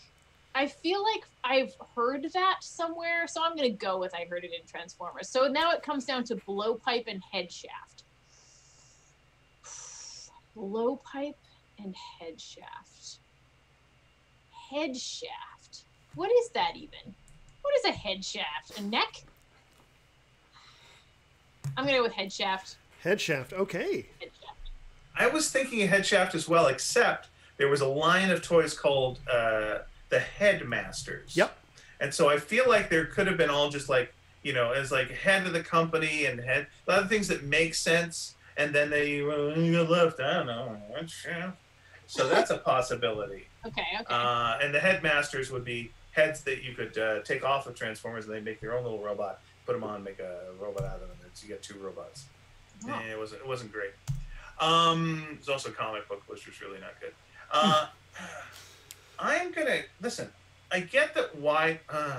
See, the wide load just feels like were there fat jokes on Transformers, and I can't remember that.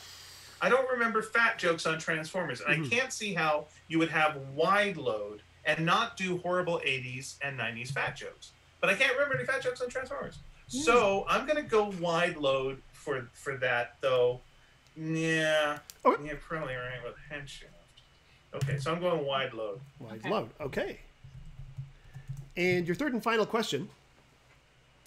According to the song Don't Stop Me Now by Queen, what temperature do you reach when traveling at the speed of light? Keeping in mind, Brian May has a PhD in, I think, astrophysics. Oh my God. How do I do this without singing the whole fucking song? And we're not allowed to sing the song out loud. What's the name of the song again? Don't Stop Me Now.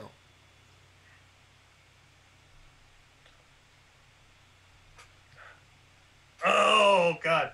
Okay. I'm going to go 1,000 I don't know degrees. it's all. Okay. I'm going to go 1,000 degrees. What scale? Oh, is it Kelvin? No. 1,000 degrees, I got to go. They call me Mr. Fahrenheit. Okay. So it would have to be Fahrenheit. There you go. And remember, closest wins the point. So we are actually going for a number here then. Okay. Yeah. all I right. think I got it wrong, too. I'm now realizing that I got it wrong. Good luck, Joan. Um, I got it wrong. I feel like if I'm thinking about song lyrics, I don't know the song at all. And like what scans nicely and what I would like to sort of rhythm into a line, I'm gonna go with 500 degrees. And I'm gonna go with Celsius because no, Queen, Fahrenheit. Fahrenheit. Yeah. All right. Okay. I've locked in your answers. So, your first. Oh, last week's question. There was one. It was what was Post Malone's name before being known as Post Malone, and one of the options was Pre Malone. Pre Malone, yeah. Okay. I would think I would have gone with Kellogg's Malone. Nice. Well, there's a Kellogg's Malone and a Post Malone. They're very similar. Same number of scoops. Take either one. Yeah, they're fine. They're like the Raisin Bran. They're kind of at odds with each other. They don't really get along. So, all right, we're going to go through the answers now. So the first known use of the term OMG for oh my god was either 1917, 1969, 1982, or 1998. I hate all of this. Okay, go ahead. The correct answer is 1917. Of course it was. Of course it is. It always is. It was. And yet you knew this, and so. It was Well, what's the context? in a telegram to Winston Churchill. Yeah. A telegram or a letter, to Winston Churchill. What? A telegram And to then he wrote back LOL, and then he Lawful copter and oh goodness. Yeah, it was all in So there. wait a second. What was Winston Churchill doing in World War One? He's a minister of something. Yeah, he did some bad. Like he was behind like the whole Gallipoli thing. There's a brief window where people like Winston Churchill, and like the second the war's over, get him out of here! Throw the bum out. And We love the bulldog. Keep the bulldog for ads, but that guy, get him out of here. well, I was just watching. I was watching Peaky Blinders, and he even shows up in Peaky Blinders. Really? He must have been. Yeah. I guess young Winston Churchill. Yes, Young with Children. And he's in The Crown as well. I should just go watch The Crown, see what he's doing in World War He's I. also in Doctor Who. Yeah, that's right. He was when all time was happening at once. Oh. There was that going on in one episode. Okay, so our second one. Which of these is not the name of a Transformers? Wait, did either of us win that one then? No, there were no, Okay. because we got 82. No winners, so we're tied. Tied now. Tied. Second question. Which of these was not the name of a 1987 Transformers toy? It was Blowpipe, Head Shaft, Nightstick, or Wide Load? Mm-hmm. Head Shaft was the not Transformer. Yes. It made no sense. You were right. Good call. Yeah, Blowpipe, Nightstick, and Wide Load were all released the same year. Now, was Wide Load like a bunch of fat jokes and it was like a big, cement mixer or something? And he might. I think he was junk in the trunk. I think he's a trucker. Yeah, like something with a big trailer on it. But not. I guess not like a semi, because that would be Optimus Prime. Who was the other? Ultra Magnus was the other semi truck. Ultra Magnus was that's right. Voiced by Robert Stack in the Transformers movie. And why? It's an unsolved mystery. We don't know why. I want to be the person who went and approached us with Orson Welles and just went, okay, all right, hear us out. You're a giant planet that eats other planets. There's a great quote in his last and interview. Your name is Wide Load. Like, I'm not going to do it if it's Wide Load. I think, how about Unicron? Yeah. I'm in. Yeah. I thought I was playing a unicorn. I don't understand this. I just want to fund my damn movie. It's not finished. Are they virgin planets? Can I touch the virgin planets? There's one of the last interviews with Orson Welles actually has him talking about. He's like, I'm playing a giant robot planet that eats planets. I don't understand. It's for some toy, and it's great. Yeah, and then if you ever would explain to him, and what you'll be best known for later is Pinky and the Brain. Yes. What do you mean? You're two mice and you're trying to take over the world. What? Yeah, they just take your voice. Yeah. Does my estate get anything from that? Not a dime. Enjoy. Oh God. Rosebud. I was watching an episode of The Critic the other day, and Maurice LaMarche shows up doing his Orson Welles on there during someone's video will. And it's just like, oh, here's a video will hosted by Orson Welles. And it's just like, this is brought to you by Mrs. Pell's Fish Sticks. The weirdest appearance of that voice is in what's the Tim Burton movie? Oh, Ed Wood with Johnny Depp. That doesn't help at all. The Ed, Tim Burton movie with Johnny I know Depp. what you're talking about. You know with Helena Bonham Carter. You know what I'm talking about. The one in black and white. You know the one I'm talking about. Ed Wood. You're talking about Ed Wood. Yeah, where they have the actor playing Orson Welles, and then they dub over Maurice LaMarche's voice. Yeah, so it's just like, well, you're just doing the brain. Yeah. And it's Vincent D'Onofrio playing Orson Welles. So it's a recognizable person, and then all of a sudden you just want him to say the same thing we do every night, Ed Wood. Dress in ladies' clothes. It was amazing. Try to make the film. Oh, there's a lot of people talking about the frozen peas in the chat now. Folks, one of the fun things to do during Laserchat is just open 1,000 tabs on your browser. Look up the Orson Welles frozen peas outtakes. And then look up the John Candy version, because the John Candy version is so sweet. Yes. Oh, when he does a magic trick on the Billy Crystal show. He comes out, there's a bit on there where he comes out as Orson Welles to do a magic trick on a Billy Crystal talk show. It's on YouTube. It's so good. Oh, yes, okay, yeah.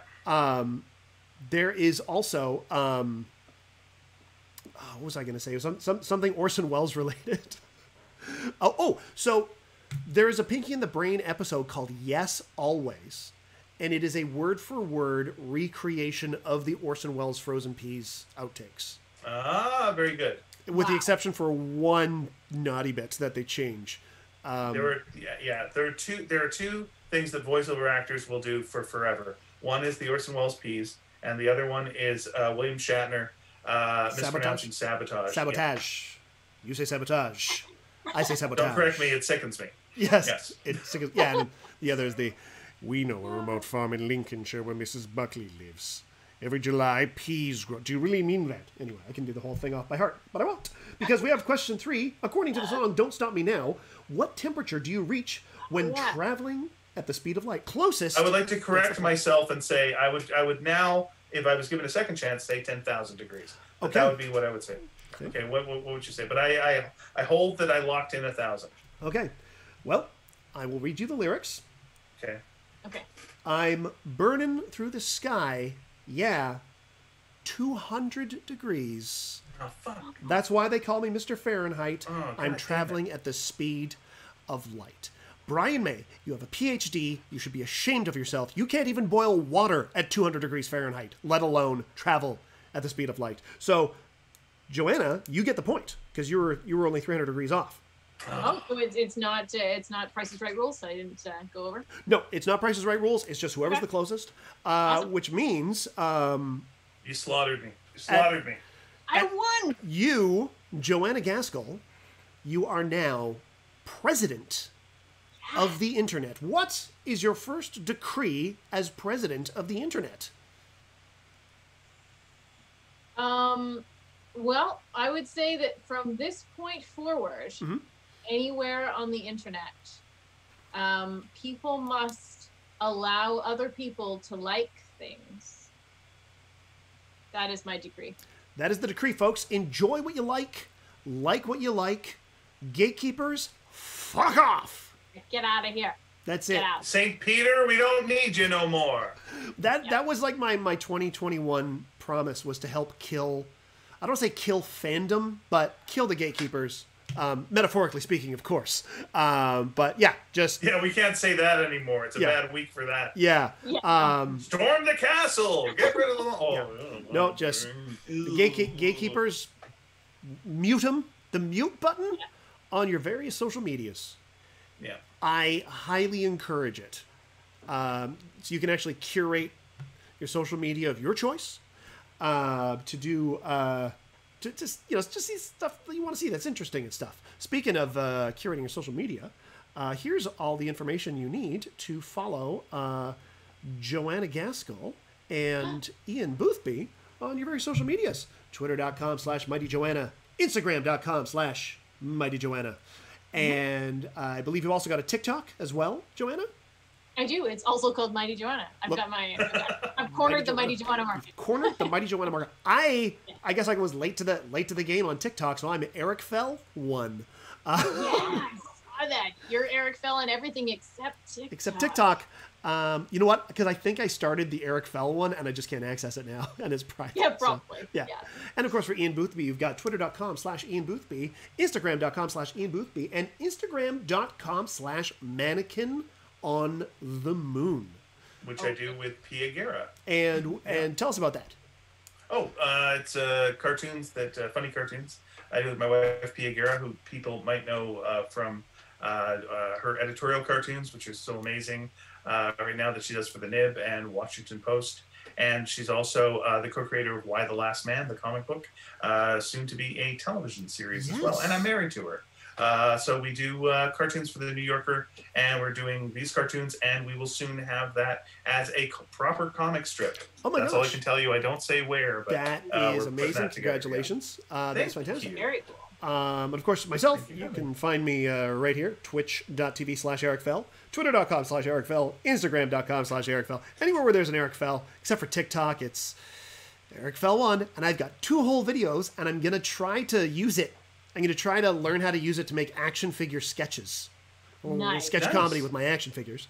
Folks, thank you so much to Ian Boothby and Joanna Gaskell for joining us. Normally we do Laser Chat every 2 weeks, but we've got another Laser Chat coming up next week because we normally do it every 2 weeks. Traveling at the speed of light. I know, it's 200 degrees. I haven't finalized any guests yet, but you'll be the first to know. Give us a follow here at Eric Fell, twitch.tv/EricFell. And every Monday I do miniature painting. Every other Wednesday is usually a Critical Hit Show related adventure with these two. And I also do a show with Joanna called What the Quest. We're coming back on the 16th?